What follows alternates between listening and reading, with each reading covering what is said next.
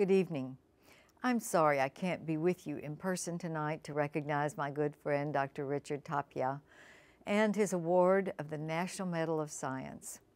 Nonetheless, I was pleased to personally congratulate him in my office in Washington when he received this important honor. For those of you who know me, you know I'm ecstatic when a Texan receives such recognition. Dr. Tapia is certainly one of those moments. I got to know Richard when he worked with me to create the Academy of Medicine, Engineering, and Science of Texas. We call it TAMIST. As a member of the National Academy of Engineering, he was a key leader on the TAMIST Board of Directors, where he served 2 terms.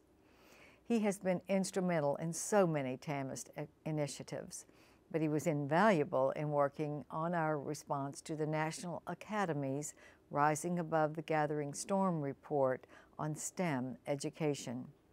Today, Richard remains closely involved in TAMIST conferences and critical issues meetings.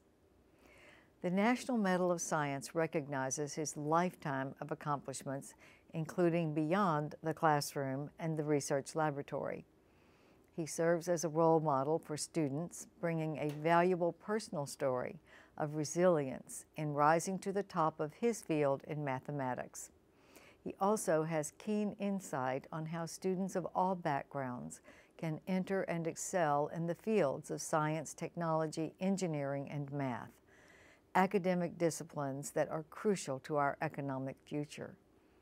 Congratulations, Richard, on this most prestigious national honor. I'm proud to call you my friend, and Texas is proud to have you doing your great work right here in our great state.